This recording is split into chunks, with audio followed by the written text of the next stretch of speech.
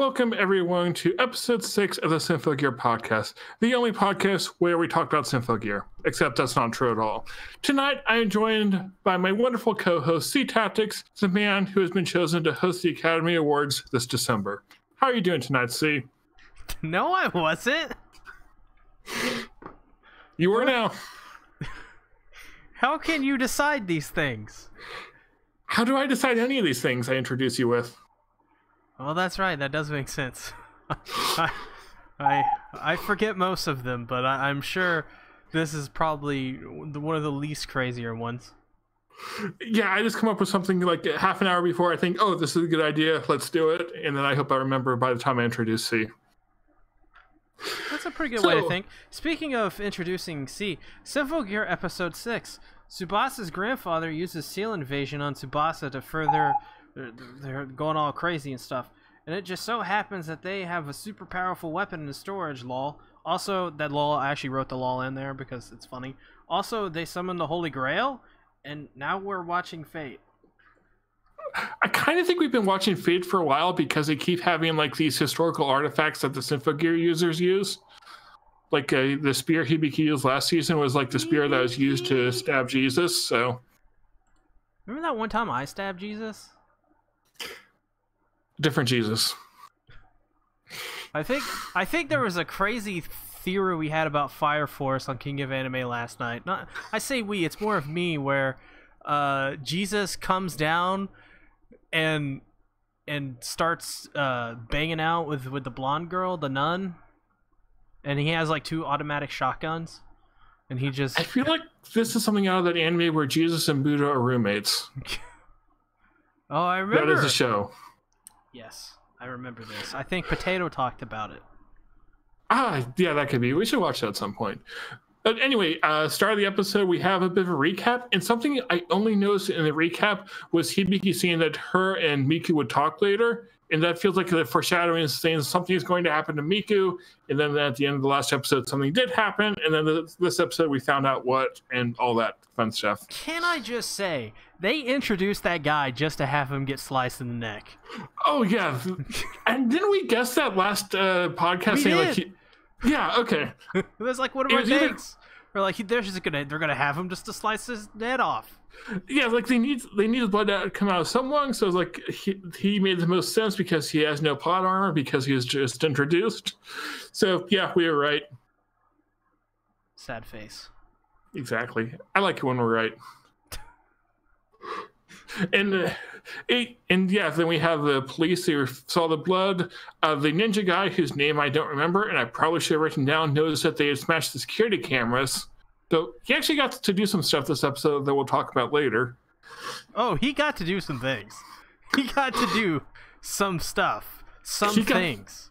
He got the most ridiculous thing in the episode. Once again, he has like... We'll talk about it in a moment. Yes, we will. But yeah, he was noticing that the camera was smashed. And then the commander was, when they saw that Miku had disappeared, he was thinking on how she could be a vessel for a god. So that I think will definitely happen to some degree. First of all, we saw a guy swabbing a door handle. Oh, yes. That's ridiculous. So Think about it. Symphogear. Think about it. There's also some very ridiculous things that happen plot-wise in this episode.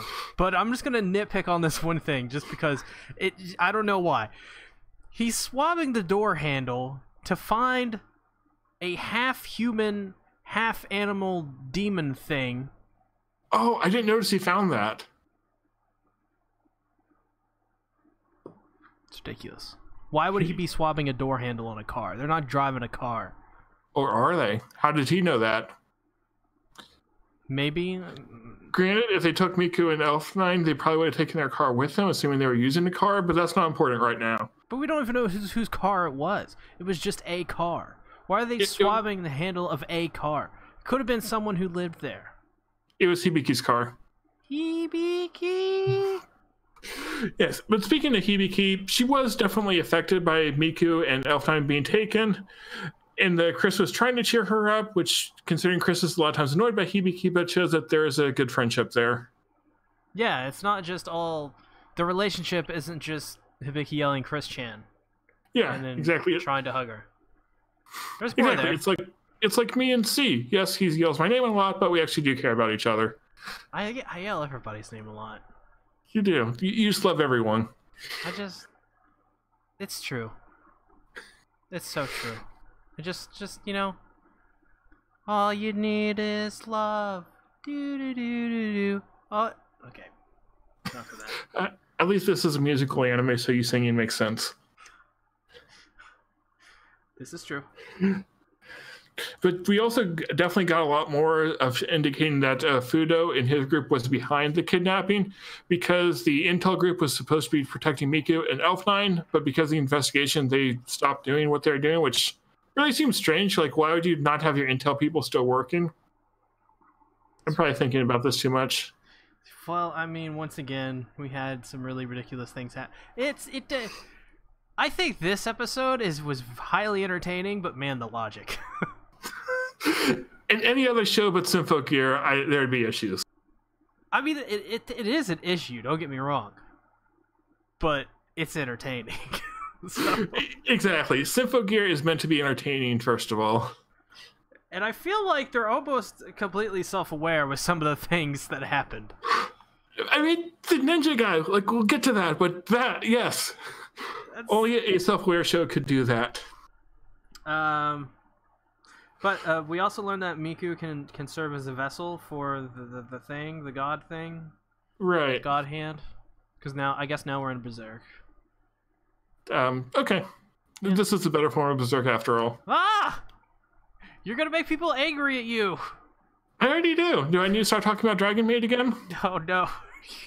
They're gonna hate you, Rising! So, about Kaguya-sama. Oh no! Wait, isn't it Kaguya? I don't care.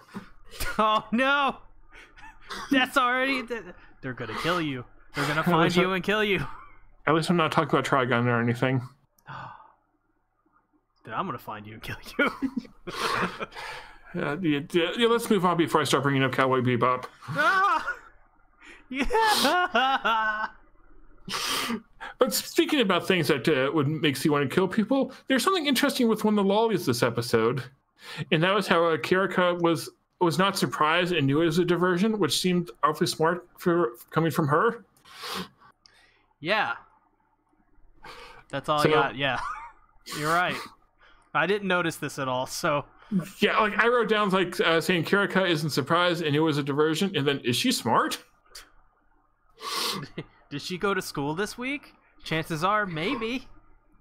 Wait, what if she's the one who discovers a final way to defeat the villain with her Symphogear logic? She ends up turned into Mako. Oh, no. No, this is how they do it. She gets a bottle of ketchup. And squirts it into one of the evil bad guy's eyes. And they're like, I can't see. It's the damn cornstarch and tomato extract.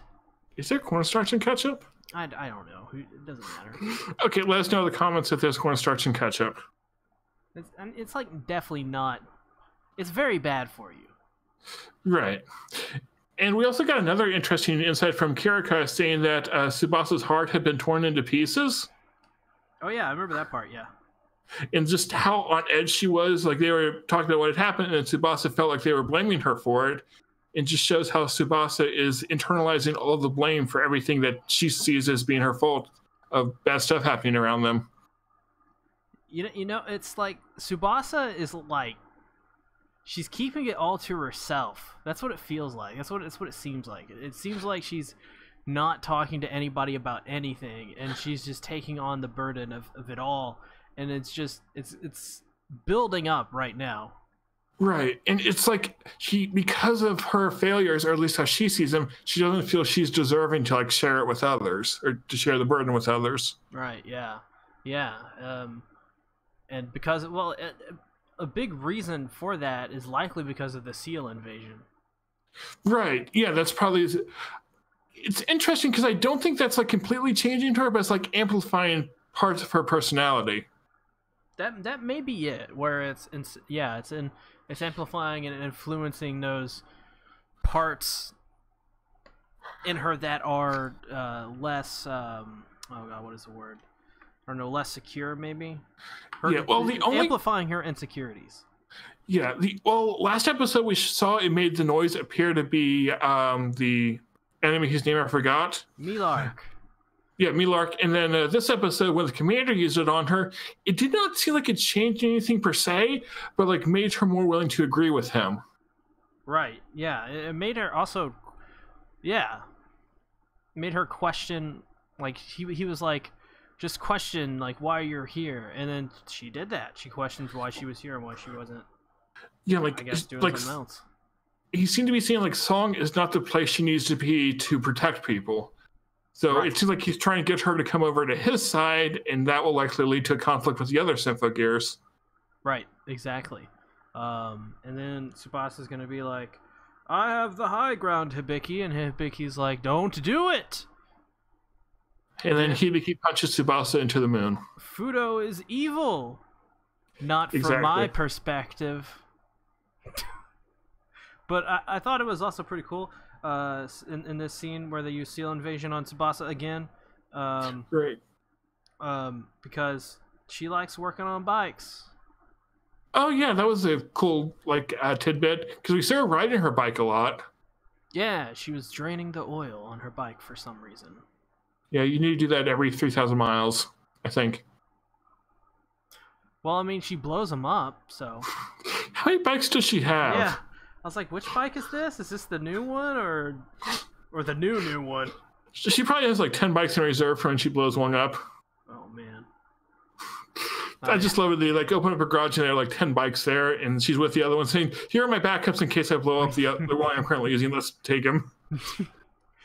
Yeah. They all turn into giant swords as well. It's really... Her bikes are very... it's like a transformer. Yeah.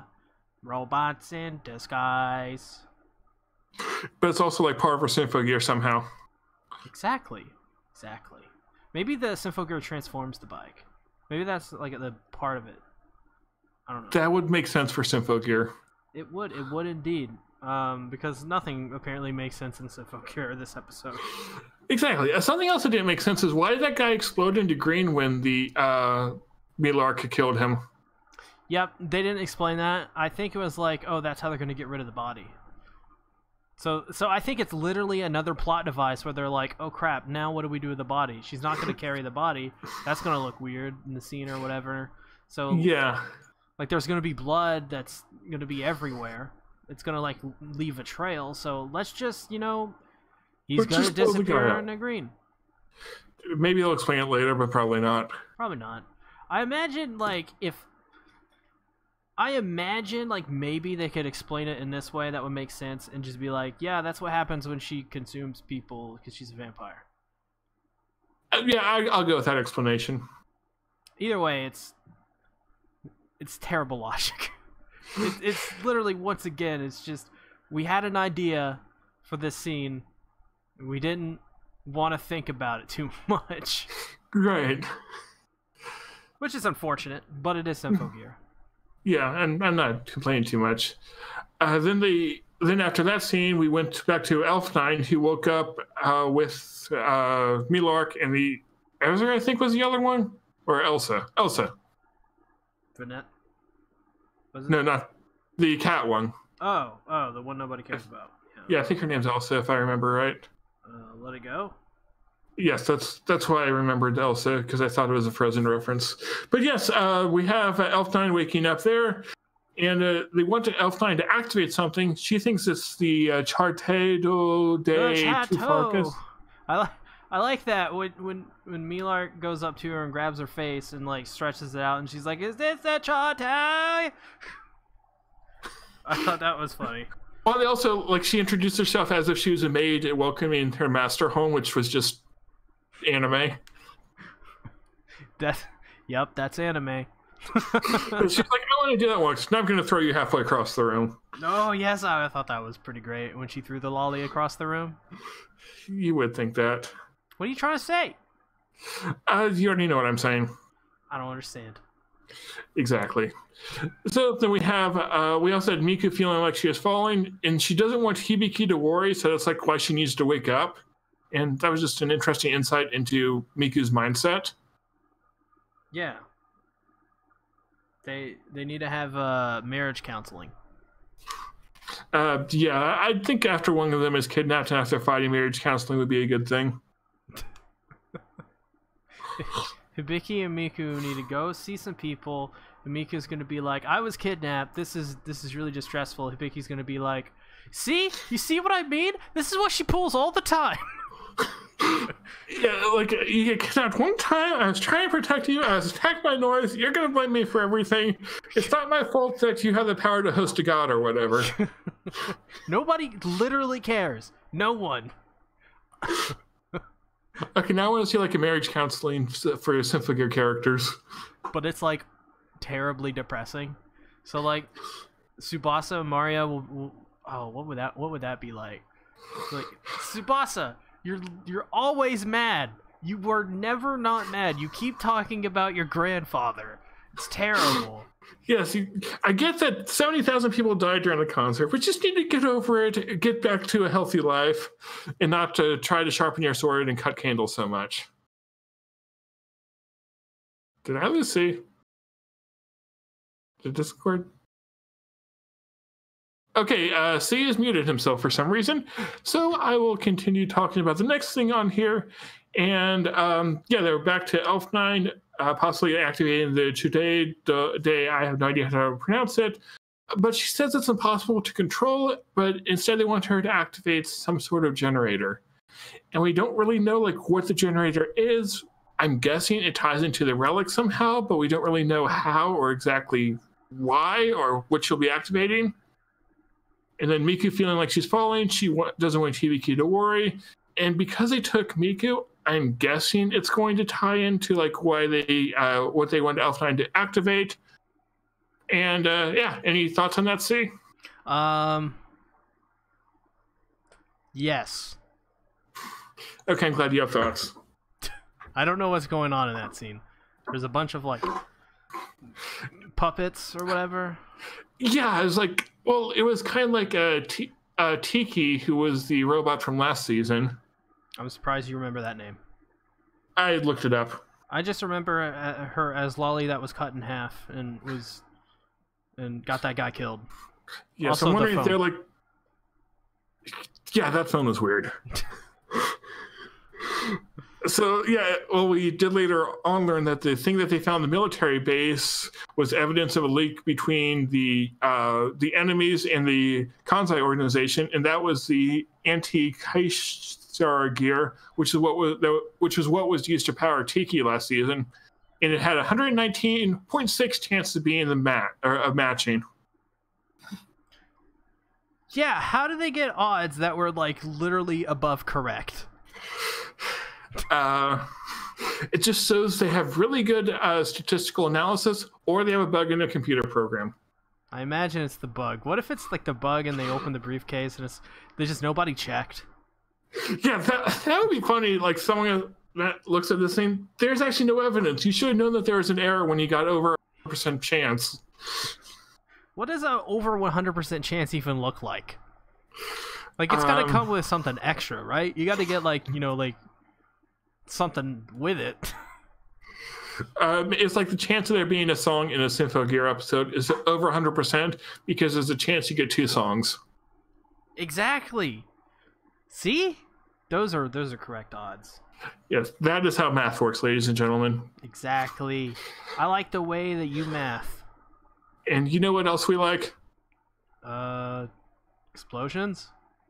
Yes, but also Miku training with a punching bag.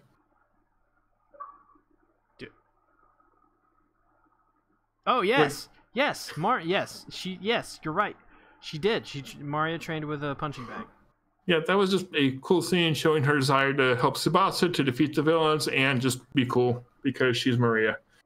Yeah, Maria. She oddly enough, after she was like the main villain, she hasn't really done too much. Yeah, like you get some parts with her, but it always feels like her development is alongside someone else's and not much on her own. Exactly. And so this is why in this season, Tsubasa and Mario are going to kiss, and they're going to make out, and then they're going to do probably a little bit more than that, but that's not going to be on the screen. Yes, that'll be in C's fanfictions. Or the OVA. Are there Symphogear OVAs? There's like 8. We should watch them. They're like shorts though. They're like 2 minutes long. Okay. And they have like a totally different art style. Okay, so they're like those OVAs. Pretty much. Well, we also got some of the song between Maria and her old friend, who I actually kind of forgot who she was, but she was the original user of that Symphogear, and her younger sister. Maria has a sister? She did, but then she died to try to stop the Niflheim, whatever that creature was from season 2. Yeah, it's been a while since we saw season 2. Yeah, it's been a while. I'm trying to think. But yeah, you're right. We did get a flashback of her again. Yeah, and I like how they're trying to like pull all these things from the past back into the present story. Even though I can't remember half of them, but you know, that's what it is. It's the more obscure ones. It's like I can't remember like the big ones, but like. Yeah, like you remember the basic plot outline, but you forget. Oh yeah, this character was important. They did this thing, and that's how it all ties together. Exactly. Exactly. Huh? Eggs? Yeah. Get the pun? Get it? No. Fuck. Yeah, and then Maria was remembering the song that she had between her sister and her from before, like she had heard it somewhere else recently. So that's definitely going to tie into something. It's the Chater. Sure. Exactly. And I think it might tie into whatever the Noble Phantasms are this season. There's Noble Phantasms? Well, Symphogear's equivalent to them. Hibiki, what would Hibiki's be? Excalibur. Yeah, probably. It would probably have to be Sabasan. Just, yeah, that's... Well, Hibiki's yellow, Excalibur's yellow, it makes sense. Also, I can't think of anything else that would fit, actually. What would, let's see. Tsubasa would be Assassin. Yeah, some type of sword. That would make sense. Or Lancer. Lancer or Assassin? Probably Lancer. I would say Lancer. Well, I mean, she could also do Saber. Right, but it feels like Tsubasa is not like the Excalibur using type of person. Maria can be oh god. Well, she has chains like Ryder. Yeah, she's got boob chains. So yeah, you definitely do Ryder. Right, and then see, Chris would be some type of ranged thing, so kind of like a caster, but Archer. Oh yes, Archer. That would make sense because Archer can pull weapons out of nowhere, and so can Chris. The murder lollies. What would they be? Do we have anyone who uses a scythe in Fate? I'm sure. There's got to be. Yeah, this is Fate after all. They have like all of the tropes. Exactly. Okay, Karakis is the Grim Reaper, who is a character in Fate, probably. I guess Lancer. Yeah, because like they both cause death. Yeah. Chainsaw Lolly. What would she be? God damn it. Yeah, I don't know. Okay, let's know in the comments what their Noble Phantasms would be if you're actually watching this. I guess since she can like shoot the chainsaws. I guess Archer. Yeah, so maybe she's another Archer. She would be Robin Hood because Robin Hood is an archer. There you go. Miku? What would Miku? Miku would be Shiro. Yeah, exactly, because friendship. Yeah, exactly, yeah. And in some cases becomes an incredibly powerful, awesome character. Exactly. See, this is why Fake Loot is good. This is why we need to watch more Symphogear. Exactly. But now, speaking of more Symphogear, we get to the most absurd part of the entire episode. Oh my god. That is when you have the ninja guy coming back with the evidence of the link between them and the Kansai organization, but then Vanessa attacks with boob missiles, and then he does some very creative driving that makes absolutely no sense. And then when he's about to be attacked again, he uses a ninja technique called Ninja Technique Car Clone, like he was a Naruto character. He literally uses car clones. Like they have that like Symphogear attack call out background thing when he does it too. Oh my god. Oh, it's so good. They were so self-aware of this. There's no way when they were making this that they were serious. They had to be on so much cocaine to think of this. Well, exactly. They're probably thinking, okay, so we have this guy who's being attacked. He's trying to drive and dodge him, but that can only work so long. We need them to like have a final blow that's about to hit him before the Symphogears show up. So how's he going to dodge it? And someone says, well, I just watched Naruto recently. What if he uses the substitution jutsu? Which is what he did in the last season, I think, or maybe the season before. Oh, yeah, the last time he used substitution. This time he just used the clone jutsu. Oh, man. This was just... And then he drives his car sideways up, like, not even like a wall. It was like... No, he did it before. He did? Yeah, that was before he did the clone, and then he was doing like the afterimage after the clone. Oh, this is ridiculous. This whole thing was just so dumb. It did the boob rockets. Oh, the boob rockets we had like in episode 2 or 3. But this time you could actually see the rockets exit the boobs. The Symphogear is great. Also, how are they so jiggly if they're warheads? They need to be tightened more so they can stay centered. She needs more maintenance done. Oh, so that's how they're gonna defeat her. They're gonna be like, "You're jiggly boob rockets." Not gonna get. And they had like oh my god, they have like the red dots on the rockets with like the nipples. Oh, yeah, I missed that, but yes, that makes sense. It's ridiculous. It is. And then, but yes, it did actually. It gets maybe a little bit more ridiculous because she's like, and then there was this super weapon glove thing. Oh, you know about it? It's like super powerful and stuff. And it was like it was about to go into a flashback or whatever of like her explaining it. And then she cuts off and just goes, "Just kidding," and shoots him with an arm rocket. That's when she was explaining Maria's Symphogear to her. It's ridiculous. Yeah, but that was also great. It was like, okay, you're going to use the flashback time, and then realize, just kidding, I was stealing her time to set you up. But because I don't know like how true that was. But yes, we have Maria and Chris up to fight her. I hope Maria takes the information and is like, this is what happens, and then they like run it to like confirm it, and they're like, that's not true. Well, I guess she did say just kidding, so... The Symphogear Wiki said it was true, so I don't know if they mentioned that some other time that we did not know about, or what. Doesn't matter, boob rockets. Exactly. But yes, after the Symphogears showed up, Vanessa it was no longer going after the ninja guy, but like sort of giving that up. Instead, she was saying she wanted to occupy time for the Symphogear users. And so like what I want to know is why she was doing that. Is it because, like, by keeping them occupied, it's too late for them to stop whatever else is going on? Or is there some other reason? I'm not sure. I'm sure there is another reason. Yeah, well, I think it might be there, too. She was trying to distract them until Elfnein did whatever she was doing at the end. Oh, yeah, that's right. God, yeah. But before that, we had Vanessa trying to go after Maria, trying to use some of that like psychological warfare stuff, and talking about how her Symphogear is found in Iraq during the war.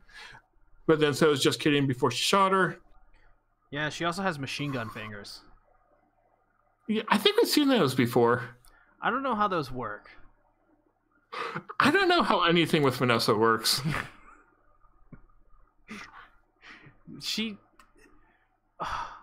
She's a robot, and it looks like, oh man, like the way like her limbs come undone to shoot rockets at people, you're like, oh, she's like 99% metal. But then she's got like boobs just bouncing everywhere. It doesn't make any sense. Exactly. Someone was drunk while they were making this episode. Chris Chan shoots a freaking missile at her, and this is the best part. She gets knocked out. Well, actually, a funny part is the missile knocks her away, and then the missile explodes. She doesn't get hit by the explosion. Well, there's one missile, like she fired it at Vanessa. Vanessa dodged it, thought she was okay. Then Maria used her chain to like pull it back around. I guess, maybe. But she gets like hit. She gets like, she hits a wall, and Chris runs up and says, "Put your hands up," in English.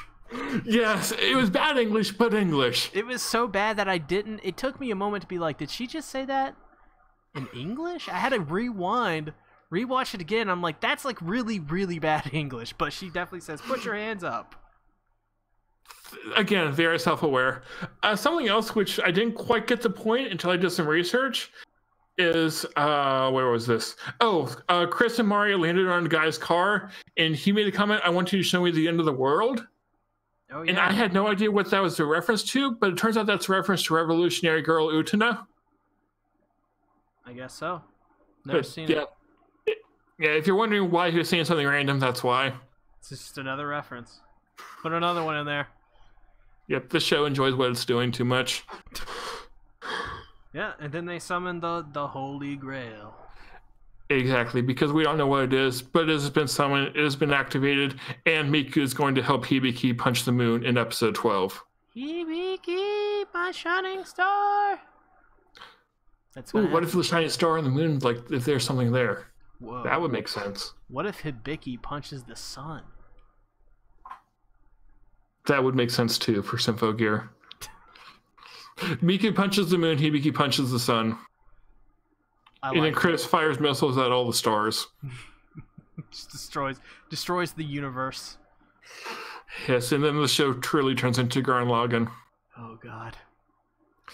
Oh, I don't think they'll actually start throwing galaxies around, but you never know with Symphogear. At this point, might as well. Yeah, I mean, why not? If you're going to go out with a final season, right, might as well go out with a bang, just like Chris's transformation scene. Oh, yeah, we got to see Chris's transformation scene again, and it was still beautiful. It was. It's still those bullets. I don't know why she's keeping bullets in there, but... Well, something else I noticed that she had 3 bullets fly out of there, but then she had 6 bullets she loaded into her gun, so where'd the other 3 come from? Oh, no. I realized that I might not want the answer to that question. Don't touch those bullets. Don't anyways. Yeah, you shouldn't touch bullets. They're bad for you.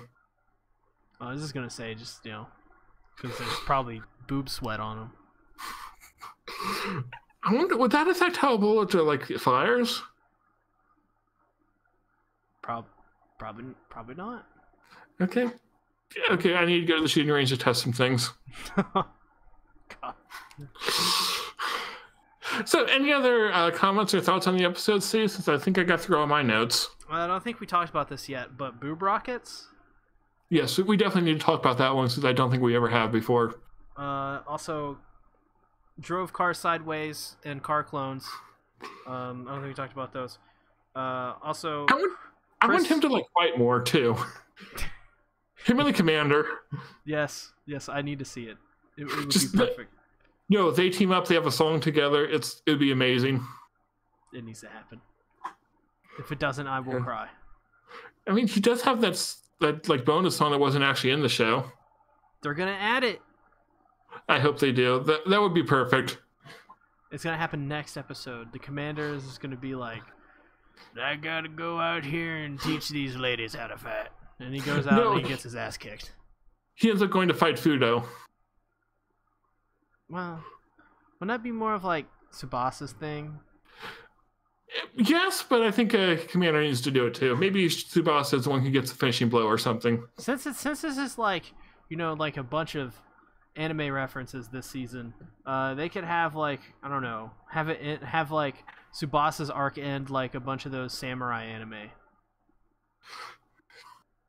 You haven't seen too many samurai anime. I can't really say much because there's a lot that are really good that I can bring up, but that would spoil, especially Blade of the Immortal. So I'm not going to say that one especially. All right, I'm going to go watch Blade of the Immortal now. Good night. Wait, you can't. It's not even out. That won't stop. That's like the ReZero podcast. I don't understand. I mean, I even commented on it. I don't understand. But yes, overall, good episode, I thought. It still feels like there's a lot of build-up that I'm excited to see the payoff for. Yeah, it's still I don't think we've hit the point where we're okay, we're getting into Endgame yet. Yeah, because, we're like episode 6, so we're around halfway through the season. Yeah, I still feel like they're not showing everything yet. Yeah, they seem to be setting up a lot, but seems like there are like 2 or 3 things that still need to come into play. I say maybe next episode is when it really starts. But if I were a betting man, probably episode after next. Yeah, that would make sense. Like next episode is more like climax, and then build up, and then they have like a mid-season climax that propels us to the final arc or whatever. Exactly. And yeah, they might bring up more of like Chris's past, because I think she's one of the characters they've not really touched on as much this season. How could they? I don't know, but we got a bit of Mario. We got some of the lollies, so that was more than like growing as people and like as Symphogear users. How could they? I So want an answer. We need more Chris. I thought you were going to say we need more lollies. No lollies. We need more. We have Chris teaming up with the lollies. No. We've already seen that. We need more Chris. Is there a dog barking? The dog's probably angry about there not being enough Chris. All right, so Symphogear, listen to the dog, make more Chris doing cool stuff and getting character development and all that. Exactly. Exactly. Egg. All right, I'm out of stuff to talk about. Egg. So see, where can they find you? They can find me exactly where they think they can find me. Egg. C Tactics. Egg. Also, Egg Bento Channel. Egg. I do Egg podcasts like Egg King of Anime and Egg Fruits Basket Podcast. It took a minute. I don't know why. And Egg this podcast, but this is on this Egg channel. So exactly do what you exactly should be exactly doing. If you cannot find the Symphogear podcast from here, I worry about you. This is exactly true. I like the way you exactly said that. Exactly hit the subscribe button and exactly ring the bell. Because if you exactly don't, I'm going to go over there and break your eggs. Okay, thank you, everyone. And I would say we will be back next week, but we're going to be taking a break since I'm going to an anime convention. Yeah. But if you are at Anime Fest and you want to talk about Symphogear with me, come find me. I won't be that hard to find. Except for they probably don't know how you look like. I'm very tall. Trust me, that's enough to know who I am. I mean, there's probably a lot of tall people at Anime Fest. Do you know how tall I am? 8'3"? Almost. What? How can you be almost 8'3"? Okay, not almost. That's like really tall. Let's just say me and airplanes and door frames don't get along. Are you like 7'2"? It's getting closer. 7'3"? Good night. 7'1"? No, less than 7 foot. Oh, okay, 6'9". 69. Are you 69? No. Oh, damn it, 6'8".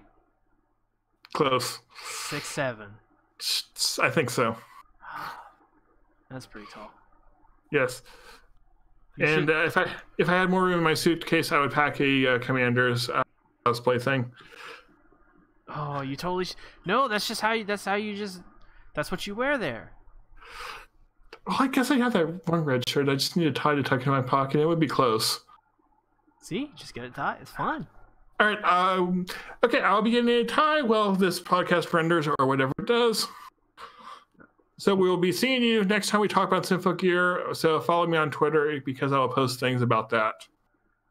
Hi. Hi. Hey. Hi. Bye? Yeah. Are we buying All right right now? Goodbye.